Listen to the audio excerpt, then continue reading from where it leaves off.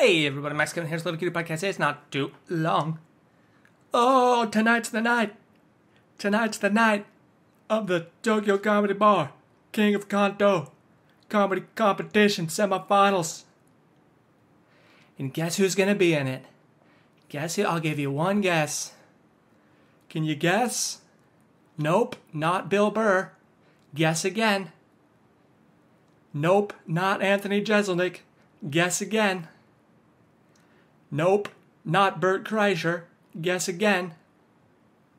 Nope, not George Carlin. He's dead. You're an idiot.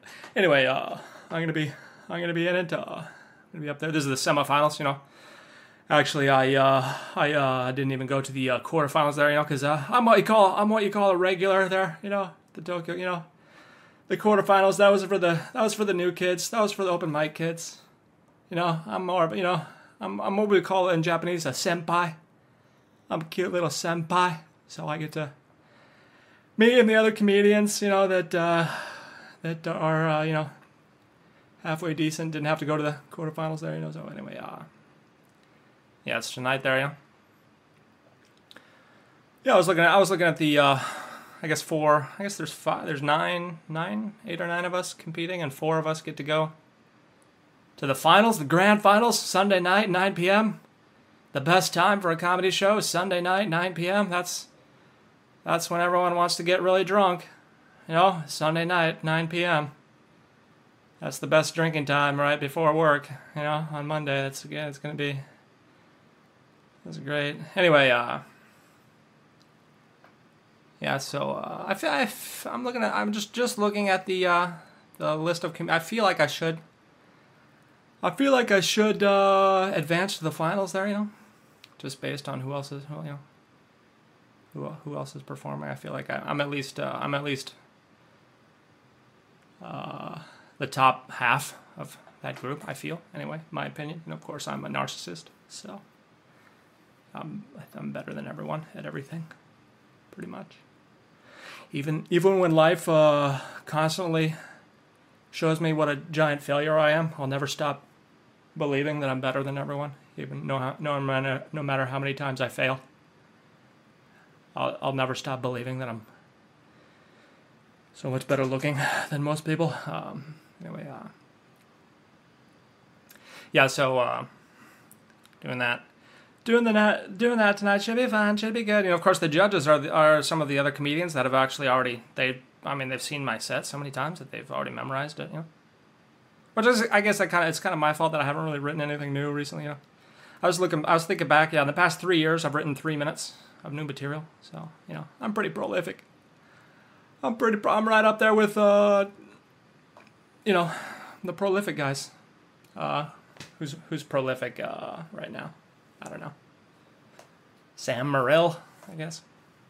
Joe List. Joe List's been putting out a special every year. Yeah. Anyway. Yeah.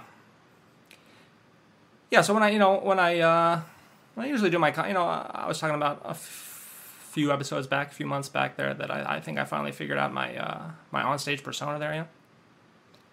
And the thing is, I still kind of. It's not that I haven't decided. It's just that there's 2 different styles that I like doing. You know, I guess one is sort of like a high energy version of me, and then one is sort of like a slow, depressed version of me. And I kind of prefer the slow, depressed version. You know, I've always kind of preferred those type of comedians. You know, like Stephen Wright. You know, Mitch Hedberg.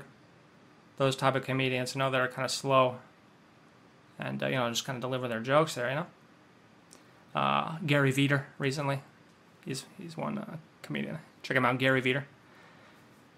You know, he does the slow style there, and you know, a lot of comics kind of do like the high energy style, you know, which, in my opinion, it's kind of cheating. You know, it's kind of cheating. Like, okay, like recently there's some visiting LA comedians coming to Japan there, and I saw one of them.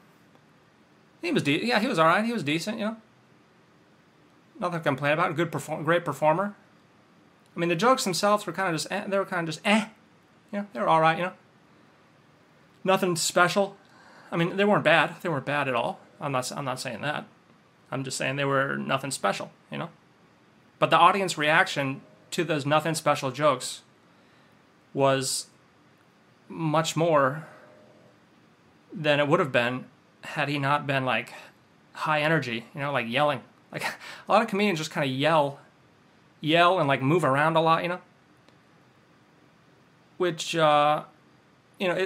in my opinion, it's kind of cheating because it sends the signal to the audience that this is funny, you're supposed to laugh here, even though like there's nothing actually to laugh at, It kind of tricks the people's brains there, And I guess the best example of this is probably Kevin Hart. I don't know if you guys heard of this guy, Kevin Hart.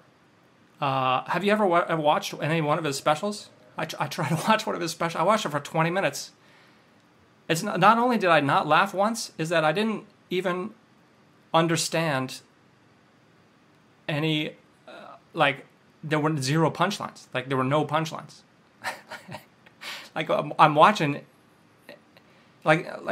jokes are quite, most jokes are quite formulaic, Like, the punchline will subvert expectations, we say, So, like, okay, for example, like, the colors of the rainbow are red, yellow, red, orange, yellow, green, So you're expecting green, But if someone says the colors of the rainbow are red, orange, yellow, go fuck yourself, that subverts expectations, Like you're expecting to hear green, but you heard go fuck yourself, I probably should have said go F yourself, because now the algo is not going to share this. But anyway,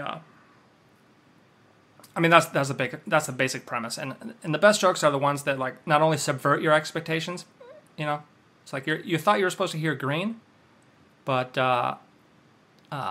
instead you heard go F yourself. Okay. But the best ones are not only do they subvert your expectations, but they also say something that you should have known. Like I would say like red, orange, yellow, emerald.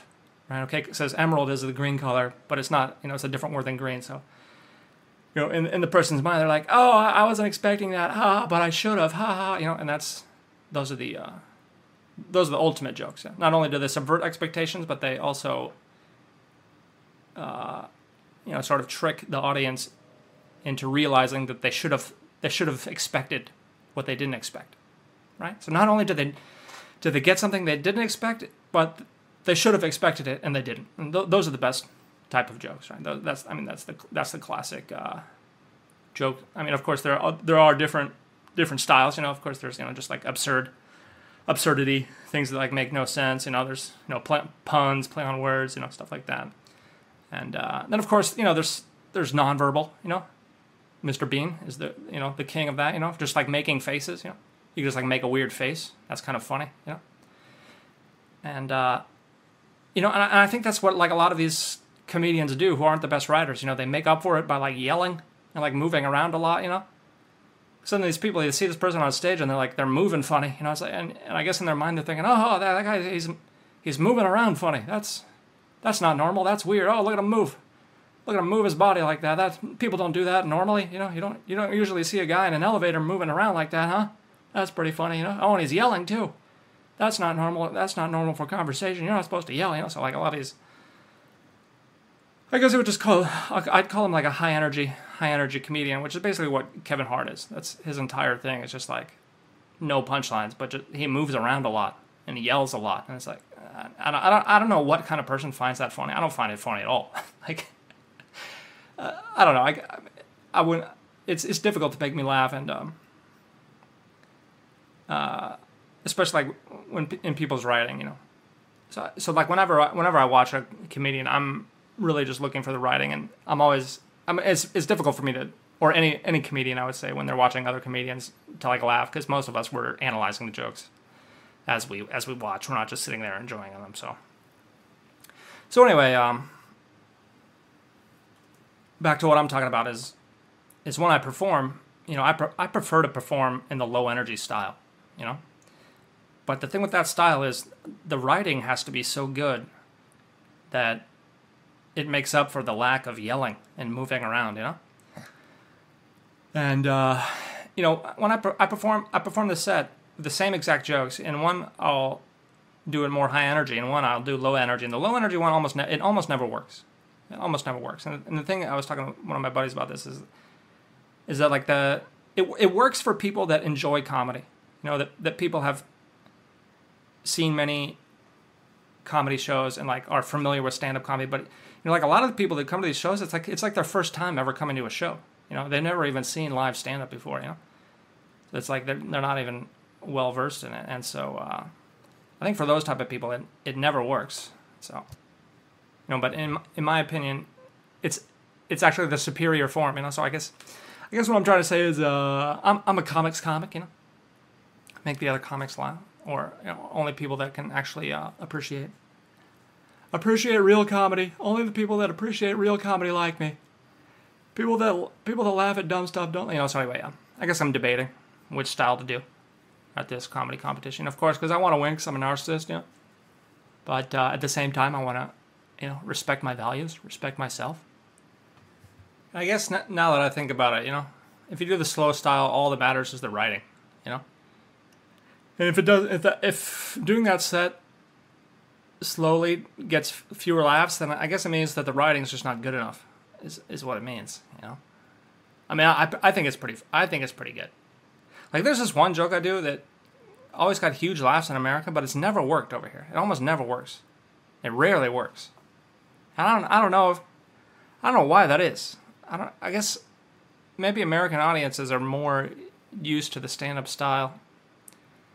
I don't know. I think it's one of my best jokes, but yeah, that's another problem too. Is, you know, all the jokes that I like, all the jokes that I think are the best, like the audience doesn't seem to like, you know, and they kind of like the dumb ones that aren't that good, you know. So I guess you always got to keep that in mind as a comedian, you know. The audience doesn't, you know, they're just there for the first time and kind of have fun, you know. They don't really care about your political opinions. They don't care if you're changing the art form or whatever. They just want to get drunk and have a laugh. How about I do? Yeah. Anyway, it's like competitions tonight, and I don't know. Hopefully, I'll go to the grand finals there. If not, I'll burn the building down. Of course, it's made out of brick, so I don't know how well it'll burn. But anyway, thanks for listening, man. We'll see you tomorrow.